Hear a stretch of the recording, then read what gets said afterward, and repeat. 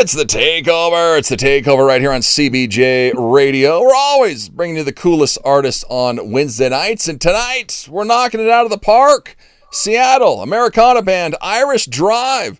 They just dropped their new album yesterday. It's called Loved and Lonely. The Austin Sessions Volume 1. We debuted their first single, What Makes You Beautiful, last Friday night on the Request Show live right here on CBJ Radio. And now tonight, we're excited. We have all three guys from Irish Drive. Singer, guitarist Ryan. We got guitarist Matt and drummer Andy on the show. First, guys, thanks for coming on. Thanks for having us. Let's go back in history a little bit. How did we get started? Did Ryan start the band? Did Matt? How did we meet each other? Give us the history, guys. Well, we go all the way back. We actually grew up together all the way back in preschool. Oh, wow! And we've been playing music together since high school. Irish Drive formed. The three of us. We played in a number of different bands over the last couple decades, but Irish Drive formed out of us trying to take a new take on combining Seattle rock music with the Americana country style. So we put together a few songs, 10 songs, and then we went down to Nashville and recorded our first record. Time boxed ourselves at 5 days front to back to finish the record, and we got it all the way done. Hold on here, because you guys were not 20. What the hell happened from when we got out of college or whatever until, was it other bands? Did you finally say, fuck it, let's be in a band with guys I know? What? No, the three of us have always played together. We played in between college, I guess about probably 10 years ago. Everybody played in different bands. Then we got back together about 10 years ago with an actual alternative rock band, a full rock metal band out here. And then this was kind of an offshoot of that. Nice. Well, and you kind of mentioned it, the East Coast, West Coast vibe. The first one you did in Nashville, and you said you got your sound kind of from the Nashville sound. Why Nashville? Was it to mix it up or to create a different sound? Yeah, we went down to Nashville to, we being from the Seattle area, we know the Northwest indie music scene, obviously the Seattle music scene, and we wanted to break away geographically to a different area that was going to really challenge us from not only our songwriting, our instrumentation, but also just the community being down there. And it was really cool. It was the first time that Andy was able to play a hand. He jumped on it, had to learn it right there in the studio. We met a bunch of different really, really cool people that really influenced our sound, especially our producer down there, Dustin. So he's our producer and engineer, and he really helped kind of shape the sound as well. So it was a really cool way to get away from being steeped in the Seattle area and continue to write Seattle area rock. Yeah, and you said 5 days. So were the songs done? How's the songwriting process? Because do you and Matt get together and play guitar? How does it work? I think most of it is Ryan's songwriting and me and Andy kind of contributing. Pretty much everything was born, I think, with Ryan. The concepts, basic ideas of all the songs. I think almost all of them. Yeah, but Jeff, we went down, I effectively just threw out 10 rough ideas for songs. And the way that we work really well together, just because, we're brothers at this point. We jump right in and help shape it and craft the music just right in the studio. So, half of the music was written in the actual studio itself. Half of the lyrics were written in the studio itself. And that's kind of why we went to, when we record records, we like to go into different inspirational areas and studios to be able to get that cool inspiration stamp on our music. Talk about an inspirational studio. We're going to talk about Austin, Texas. We're talking with Irish Drive. All three guys. Go check them out. IrishDrive.com. They're on Facebook, Instagram. Go to Spotify and listen to their music. And also YouTube. Check out their videos. You headed to Austin. Loved and Lonely, the Austin Sessions Volume 1. You recorded at Orb Studios. First, whose idea was to go, hey, let's go to Austin, guys, and go to Orb Studios? Well, we were originally going to go to New York, and then the pandemic hit. And New York shut down. We found the state that didn't give a shit about COVID. Yeah, they really didn't. And said, what's the music city in the state that doesn't know that the pandemic exists? And Austin came first on that list. Nice. Did the sound change from the Nashville sessions to the new one? Yeah, Andy, do you want to talk a little bit about how the sound changed? Yeah, well, I think in the Nashville we were really strongly Americana, right? And there was a lot of influence that came out of Nashville, especially recording down there. We recorded at the House of Blues Studios, and there was just so much energy and just it's so Nashville, right? I mean, so we really gravitated towards that sound when we were in there. And like Ryan said, we go down there with kind of a skeleton of the songs. We got a great idea, we got the lyrical pattern, and everything else, but the song really isn't written. So when we go down there, we kind of like dive into what we're feeling at that time, and that becomes a sound. So when we went down to Austin, it was the same thing. We had a whole bunch of songs, and we just dove right in. Felt what was going on out there and what inspired us at the time. So it was definitely a little bit. I mean, it's not so far different where it's like, oh, we're playing Americana. Oh, wait, we're playing metal. It's nothing like that. But you can feel the difference of it. Yeah, and the difference in the record for us is a cool departure, because we went from, the first record had kind of a coherent, consistent sound from front to back, with a mix of electric rock tunes to more singer-songwriter acoustic tunes. This record it goes all the way from like a full rock sound down to just stripped down me singing and Matt playing an acoustic guitar, right? And so we varied the sound quite a bit on a lot of these songs. I've been to Austin once. Had you guys been to Austin, Texas?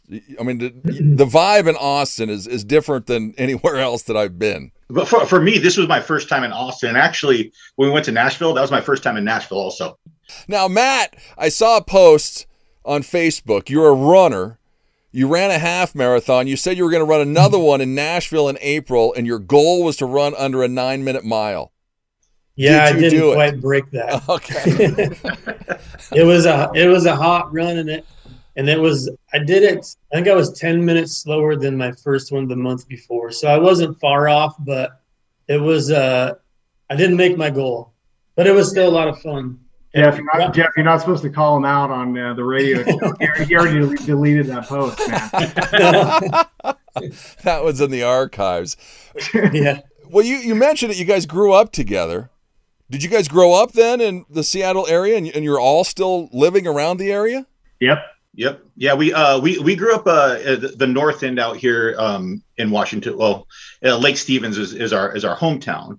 We all played sports together. My dad was both of these guys as coach, and I mean, when we say we grew up together, we really did. It was we were friends from the beginning. I think both me and Miniken, that was our first friend back in, like, I don't even know what, second grade or something like that. No, it was preschool. Yeah, preschool. We met in preschool. Montessori preschool in Everett. Yeah. Wow, in Everett, Washington. And are you guys in Bellevue now? Ryan's in Bellevue. Oh, okay. Right. We're a little bit spread out now, but we're still pretty close to each other. And Ryan, you work at this Blueprint Technologies? Yeah. What do you do there? What is that? I own it. It's my company. It's a tech company up here in the Seattle area, but it's also nationwide. It's a company that specializes in data technology for large corporations. And Matt, you're a good-looking guy. What is this real? That you're single? You're a guitarist? You're in a band? What the hell's going on? Yeah, I'm actually recently single. Okay.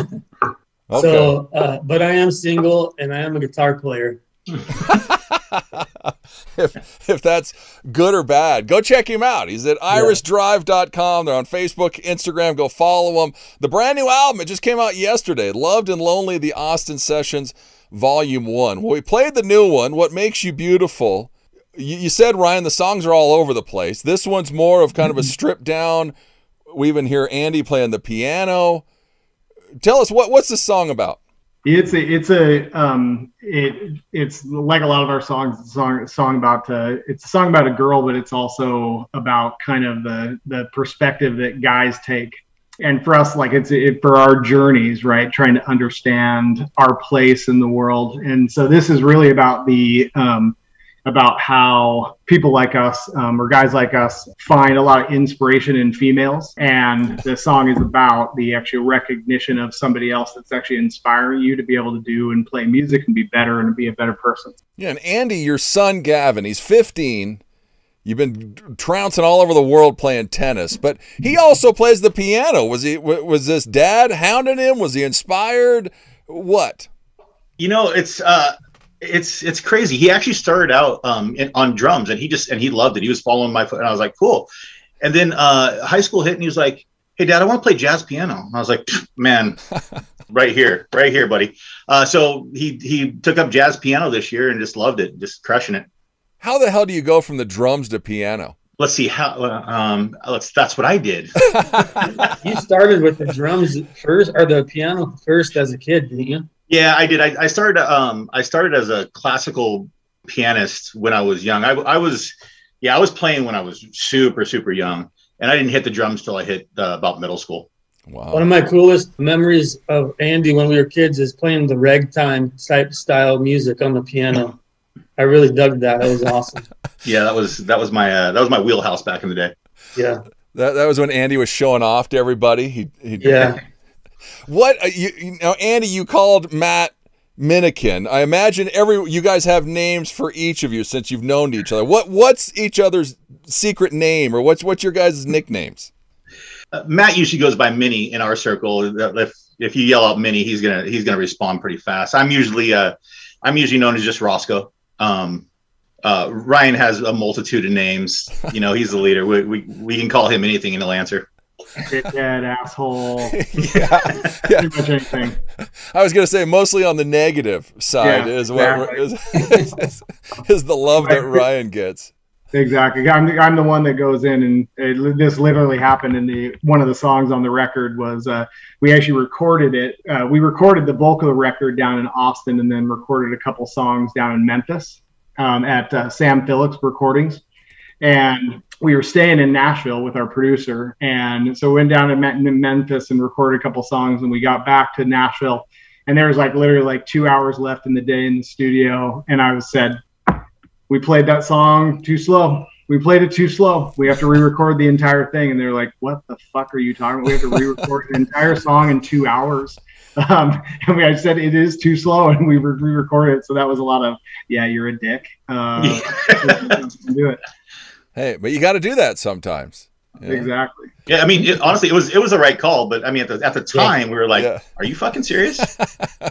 At the time, you wanted to wring his neck. But now you're happy that he did that to you. Oh yeah. What's the goal, guys? This is your second full length. You had the Nashville sessions. You got the new Austin sessions coming out. I mean, you're just throwing this shit out there. Is this for fun? I mean, obviously, we're not going to make $1 million. What's the goal? I mean, honestly, the goal is just to keep playing. We're family, man. Just to keep inspiring, playing, and just creating. It's so much fun. Like for me, this is for me personally, is that when you're in your 20s, you're trying to make it. You're doing everything you possibly can to try to get a record deal. Well, when we're a little bit older now, and now it's so much fun to just go out there and create and just have people enjoy the show when they come, enjoy the music, and getting comments back of like, oh man, that song did this, and this, and I felt it that day, and it's just that means everything, just to inspire and create. Yeah, I mean, do you think because we're older, it's less stressful, or there's less nerves, less whatever? I mean, it's less stressful when you got $20 in your bank account finally. I mean, when you're young, yeah. I mean, you get paid that $20 on a gig, and you got a large pizza and a tank of gas, maybe. Yeah, financially, it's less stressful. And we can relax and have a good time. How do we feel about being an indie artist right now? I mean, the pandemic, hurt, but I think it kind of helped us a little bit because maybe we were working while other people weren't. What do we think is being an indie artist? Yeah, it's pretty cool. It's you're exactly right that the big artists that have to have that momentum to keep their machine running and everything shuts down for 2 years, that's a lot of pressure, and you're kind of seeing some of the outcome of that on the back end. For us, we love indie record stores. We grew up in them. We love indie music. We grew up with it. So we love being part of the community. It's pretty cool. I mean, we ended up having the Beggars Group take a look at us. So they're actually reviewing our music right now. And it would be awesome just be able to pick up some small record deal with a cool set of indie record labels, and then be able to run on the regional tours and ideally get our music picked up on a soundtrack or something like that. It's just, you know, we love the whole process to be able to just be involved in it. And we're super fortunate that we're able to actually be inspired to be able to create the music, but then also inspire the rest of the folks that are in our community. Yeah, that's kind of nice. You're starting to feel a little love, or people are reaching out to you, because you guys are doing everything. You don't have a PR person or anybody right now, do you? No. Andy Orozco. We do. Andy Orozco Productions. Yeah. That's what. Yeah. Well, go see these guys. IrisDrive.com. They're having 2 shows this weekend, Saturday and Sunday night, album release shows. Tell them where it's at, guys. Yeah, the first show is in at Curlew Cellars in Woodinville, Washington. So the second show on Sunday is at Wicked up in Everett, Washington. On your first album, the Nashville Sessions, the first track, I love the sound clip. What's your favorite beer? So I got to ask you guys, what's your favorite beer? PBR, baby. You know it. That sound clip came about. It's pretty. There's 2 clips in there. Jeff, do you know what movie it's from? It's from so we were in the booth, and our producer Dustin was telling this story about his crazy asshole uncle that would yell at him when he had anything other than I think it was Miller Lite. It was Coors Light, because we were drinking that in the studio. And it reminded me of that clip from Blue Velvet, so I played it in the sound booth, and he recorded it. He's like, "Holy shit, this has got to be how you kick the record off." You can't go wrong with Dennis Hopper. Blue Velvet. I'll have to check that out. I lived off Pabst Blue Ribbon in college. That's so the 2 shows this weekend. The new one is Loved and Lonely, the Austin Sessions Volume 1. Will there be a Volume 2? Yes, sir. So to be continued. No, it's actually, so we went down there. So we went down to Austin, and we actually recorded 16 songs in 5 days. So we were a little bit more prepared, a little bit better prepared, and then finished up the other 4 in Memphis. So we actually have 20 songs. The next record comes out on August 30th, and it's called Sacred and Scarred. And it'll be, they juxtapose each other from a sound and content standpoint. The writing is the writing is a little different on each record. So there will be a Volume 2.